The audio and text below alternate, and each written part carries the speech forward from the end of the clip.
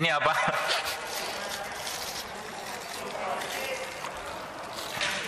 Sosis. Ini kan sosis. Semalam saya sengaja belanja buat beli beginian, saya tunjukin. Sosis ini dasarnya apa? Dari daging. Ya, dasarnya daging. Tapi ketika dia sudah diolah dengan bahan-bahan aditif sintetik, maka sosis ini akan kehilangan pair elektronnya, elektron pasangannya.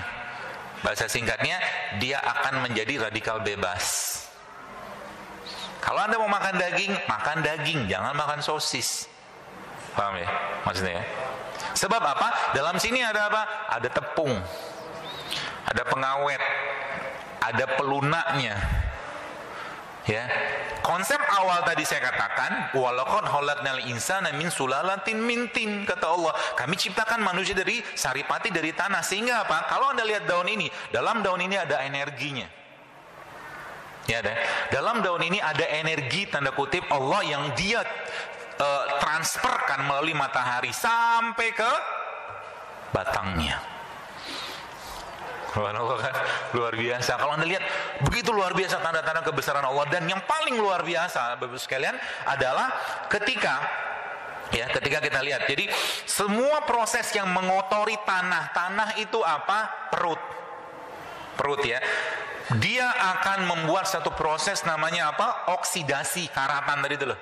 Semakin banyak orang makan beginian, maka proses oksidasi dan inflamasi atau peradangan dalam perutnya, dalam badannya akan semakin banyak. Which is apa? Elektron yang tadi saya katakan, kan kata Allah wassama arfa'a wa wada'al mizan.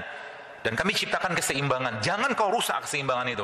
Keseimbangan itu apa? Elektron pair. Elektron itu berdua, begini terus, berpasangan terus. Ketika orang makan beginian, habis satu. Tubuh ngomel, muncullah keluhan. Paham ya? Masih cepat, Bu?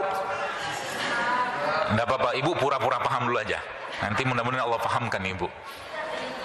Oh iya, alhamdulillah. Jelas ya, habis itu ya. Jadi semakin banyak proses oksidasi dalam tubuh manusia itu, maka semakin karatanlah manusia tersebut. Pernah nggak Ibu Bapak lihat orang, teman-teman Anda, mungkin Anda sendiri yang mungkin Anda menjaga makanan, kemudian Anda bandingkan teman Anda dengan umur yang sama, dia jauh lebih tua dari Anda. Itu karatan, oksidasi. Kenapa? Tanya sama dia, tiap hari makannya apa? Pagi-pagi awal belum apa-apa, sarapan pagi sudah nasi goreng. Tidak cukup nasi goreng, tambahkan dengan teh manis. Tidak cukup teh manis, tambah gorengan. Sudahlah, jangan tanya kenapa nanti bulan depan kena kencing manis. Ya kan? Jadi segala sesuatu yang kita buat itu kembalinya ke kita juga. In ahsantum li anfusikum. Kalau kebaikan juga sama, baliknya ke kita juga ya. Nah, jadi itu konsepnya. Jadi dari sini Bapak sekalian, maka lihat tanda-tanda kebesaran Allah. Kita langsung masuk ke pembahasannya aja. Bagaimana Allah sebenarnya inginnya kita itu sehat. Manusia tidak didesain untuk sering-sering sakit. Bagi ibu-ibu yang mohon maaf ada keluhan di menstruasinya setiap bulan, Anda ada yang nggak beres dengan perut Anda. Perut, karena kata kunci di perut, kata kuncinya di pencernaan. Ya, semakin bermasalah perut tersebut akan semakin banyak memberikan efek ke organ-organ tubuh kita. Ya, jadi ya bahasanya itu inflamasi. Karatan itu terjadi gara-gara apa? Gara-gara produk seperti ini. Bahkan saya pernah baca satu penelitian, justru vitamin-vitamin sintetik itu meningkatkan resiko kematian. Coba, vitamin sintetik loh. Kenapa? Karena sudah pairing, elektron yang berpasangan tadi sudah lepas semua. Contoh nih, misalkan kita bicara tentang, misalkan anggaplah ini tomat. Tomat ini misalkan ya, misalkan ini tomat. Tomat ini ada satu bahan namanya likopen. Namanya apa? Likopen. Likopen itu anti kanker. Tapi dia dalam satu kompleks senyawa dalam tomatnya. Ketika likopen ini diisolasi, dikeluarkan, maka terjadilah satu proses yang tidak sesempurna ketika tomat itu masih utuh. Jelas? Jadi orang yang mohon maaf mungkin makan vitamin sintetik, sebenarnya elektron pairingnya atau elektron yang berkumpul atau berpasangan tadi itu satu persatu akan hilang semua.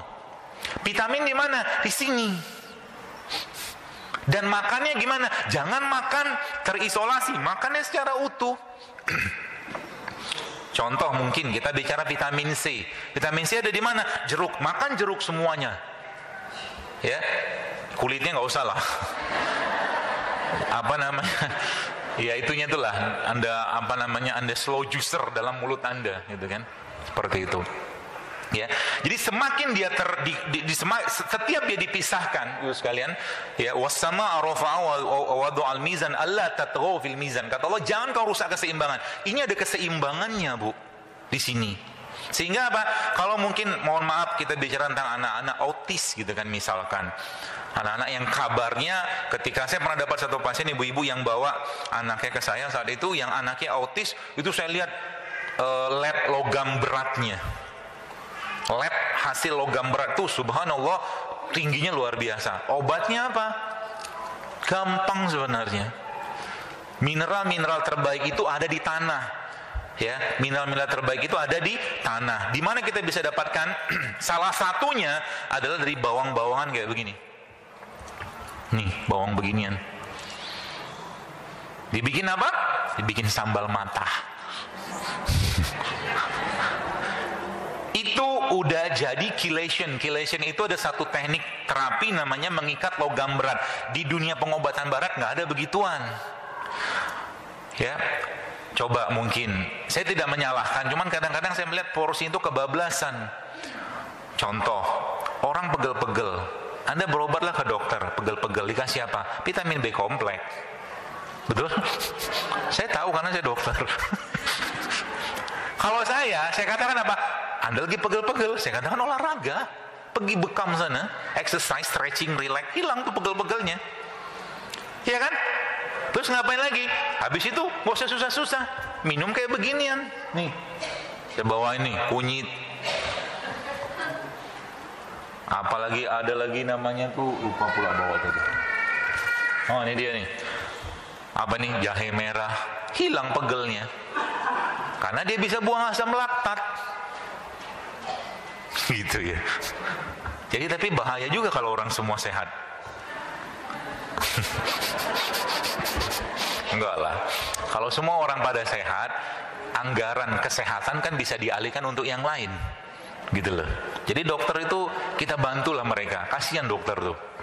Ya capek mereka. Ya ngobatin orang sakit, apalagi yang datang kebanyakan orang sakit. Nggak ada orang datang ke dokter itu untuk silaturahim. Nggak ada kan? Kebanyakan nggak begitu. Datang ke dokter untuk berobat. Tapi kalau sudah paham konsep ini, nanti mungkin Anda tanya, dok, apa nih saran dokter supaya bebas kolesterol? Dokternya tulis resep. Resepnya apa? 8 tambah 3 tambah B. Wih, itu dokter yang soleh banget tuh. 8-nya apa? Puasa Senin Kamis sebulan. Wih. 3-nya apa? Puasa ayam mulbit. B-nya apa? Berbekam. Hilang kolesterolnya. Tambah satu lagi IF. IF itu apa? Intermittent fasting. Intermittent fasting itu apa? Jangan sering-sering kenyang, biasakan lapar. Itu kata kuncinya. Jadi kalau Anda baru sekalian mulai sekarang pengen hidup sehat, jangan pernah biarkan lambung Anda penuh. Itu kata kuncinya. Sebab apa? Ada satu proses dalam tubuh kita namanya autofagi. Autofagi ini adalah satu proses yang dia sebenarnya penemuan baru, ditemukan seorang dokter di Amerika atau Jepang seingat saya. Dia menemukan bahwa ternyata tubuh itu bisa memakan sel-sel yang rusak dengan catatan kalau tubuhnya dalam kondisi lapar. Ya. Autofagi bisa terjadi kalau seandainya orang itu dalam kondisi lapar. Ya. Jadi kalau Anda pengen punya pencernaan yang lebih baik, bukan kurangi makanan sebenarnya, tapi Anda biasakan aja sering-sering lapar. Nanti habis itu konsepnya tadi awal tadi apa? Makan bukan untuk kenyang, tapi untuk nutrisi. Anda makan untuk nutrisi. Itu kata kuncinya.